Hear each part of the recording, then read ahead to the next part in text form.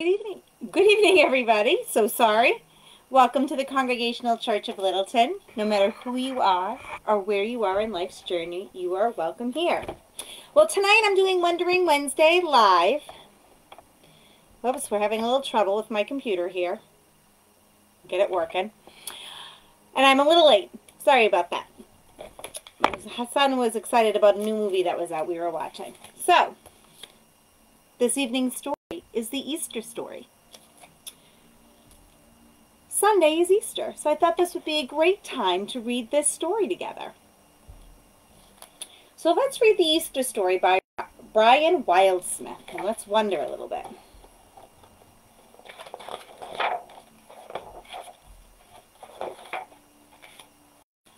Once, a long time ago, a little donkey was brought to Jesus. The little donkey had never been ridden before, but Jesus spoke gently to him, and soon he stopped being afraid. Jesus climbed onto the donkey's back, and they set off for Jerusalem. There's the donkey. It's Jesus. As Jesus and his friends drew near the city, there were a great crowd standing along the road. Little donkey was amazed to see so many people. Some had spread their clothes on the road. Branches cut down from the palm trees were spread there too, all for him to walk on. "Hosanna!" the people shouted. "Hosanna! It's the man who comes from God!"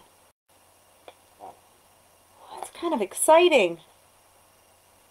Kind of an exciting experience for that donkey, right? Carrying Jesus on his back. People are cheering. They're so excited that Jesus is coming into Jerusalem. By the time they reached Jerusalem, the crowds had grown more excited. Some people asked, "Who's that sitting on the back of the donkey?" Others replied, "It is the prophet Jesus from Nazareth in Galilee." The little donkey lifted his head proudly as they entered the city. Whew. We know the donkey's feeling a little proud right now because it tells us in the story. But I wonder, how would you feel if you were in the crowd, watching Jesus come into Jerusalem on his donkey? Would you be excited? The little donkey carried Jesus through the streets until they stopped in front of the temple. People came from all around to pray there.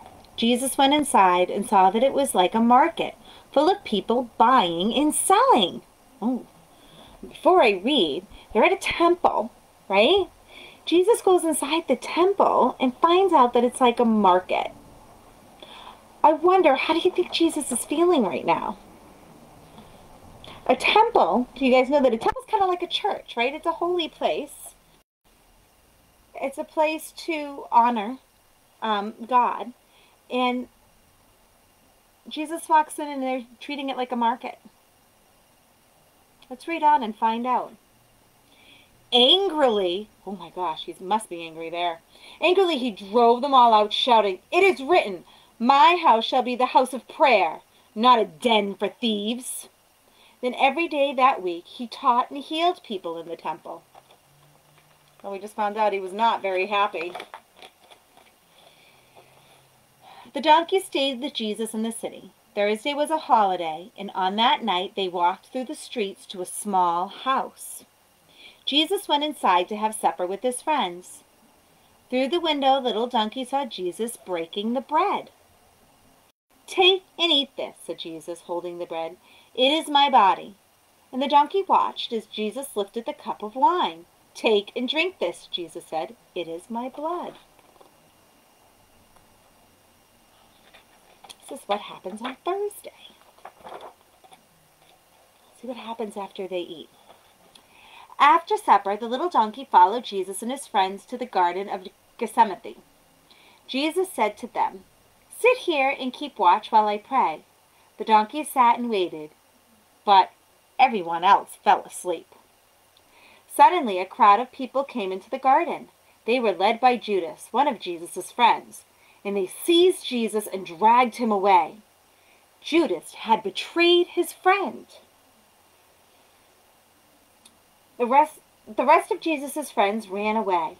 The little donkey and Simon Peter didn't run away, but followed the crowd through the city. 3 times Simon Peter was stopped. "You are a friend of Jesus," people said. Simon Peter was afraid. "No," he said, "not I." So now, stop for a second and think about this. Jesus has been grabbed by soldiers, and he was betrayed by Judas, and he's being taken away. How do you think he's feeling right now? To be betrayed by his friend and be taken away, to find out what's going to happen to him? And his friends are scared, so they run, right? But Simon Peter stays. However, when people ask him, right there, "This is your friend of Jesus," Simon Peter says, "No, not I." I wonder why he said that. Because he was Jesus' friend. At last they came to a house of Caiaphas, the high priest of the temple. The donkey-herd Caiaphas asked Jesus, "Are you the Son of God?" "I am," Jesus replied. The high priest said, "You have heard these terrible words. How can any man speak this way of God? What do you say?" "He deserves to die," everyone cried. The crowd left Caiaphas' house and took Jesus to Pilate, the Roman governor, to see that he was punished. Uh-oh. So now Jesus, because he says that he's the Son of God, right? Because he says, "I am." And the high priest is like, no way. This is a crime. They take him off to Pilate. Oh boy. The little donkey washed as Jesus stood in front of Pilate, the chief priest for the temple, and a huge crowd of people. "Are you the king of the Jews?" asked Pilate. "Those are your words," said Jesus.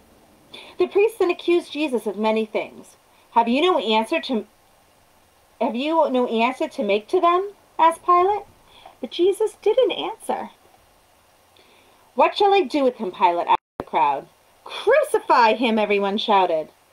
"Take him and crucify him then," said Pilate. "I wash my hands of him." Oh, wow.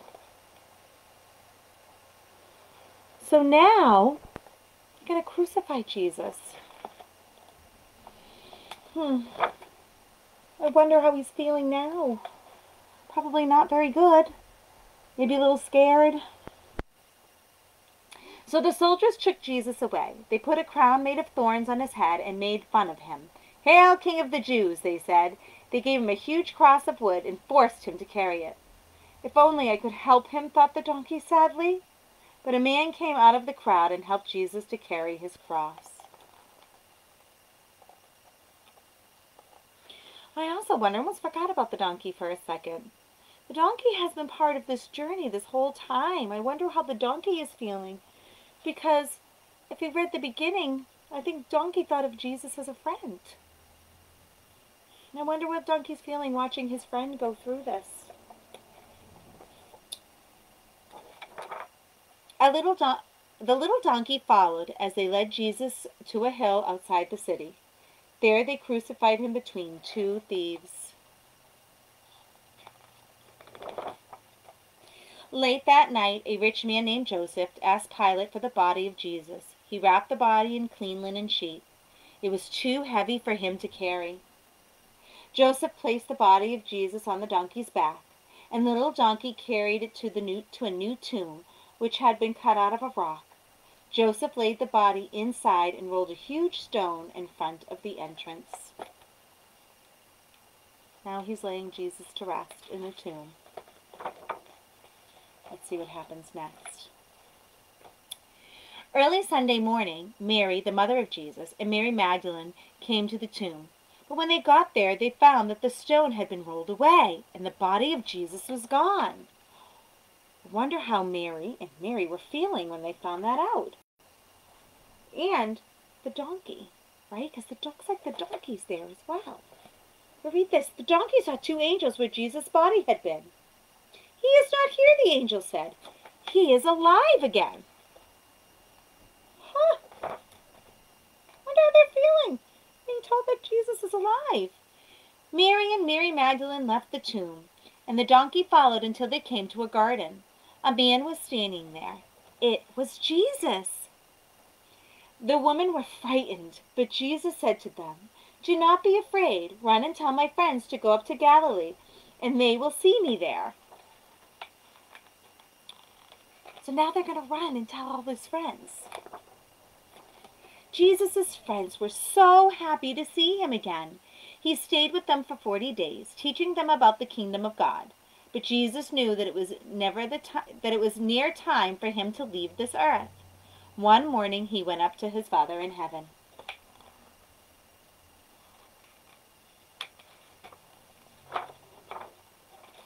The next day, one of Jesus' friends took the little donkey back to his home. And the donkey stayed there for the rest of his life, remembering the kind and good man he had carried on his back to Jerusalem.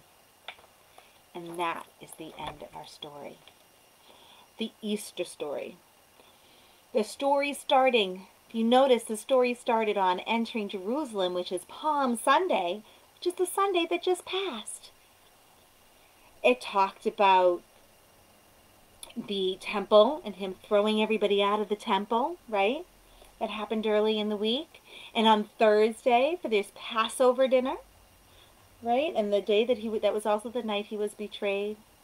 And then Good Friday when he was crucified. And then Easter Sunday when he came back to life. I love the story. It has such beautiful pictures in it, right? The shiny gold paper. And I don't know if you noticed this, but one thing I noticed on every single page, it's hard to see sometimes, but this is the first page. Look right here in the trees. Who was with Jesus the whole time? Let's see, somewhere on this page. I know it's here, I just can't find it. Maybe you can. Here. I'm going to keep turning. Oh, on the donkey's back on this page. But on every page there is an angel. An angel watching over Jesus and the donkey and Jesus' friends. On every page. See, look. And here, when Jesus was crucified, there are many angels. Many angels watching over Jesus to tell that Jesus is alive again, right? Then we come back to one angel watching. And then here's Jesus, right? And there's an angel right here. There's more than one angel in this picture. Throughout the whole story, there are angels watching over Jesus and the donkey and everybody. So, story of Easter. I hope that you guys all have a wonderful Easter on Sunday and enjoy it. The next few Wondering Wednesdays, I have a book. It's called Notes from a Friend, I think, or Notes from Jesus, of your best friend. I can't remember exactly what the name of the book is right now off the top of my head, but we are going to read parts of that book on different Wondering Wednesday, a different letter each Wednesday. Because Jesus is our best friend, right? All right, everybody. I hope you guys all have a wonderful evening and a great Easter. And I'll see you guys all next Wednesday. Good night.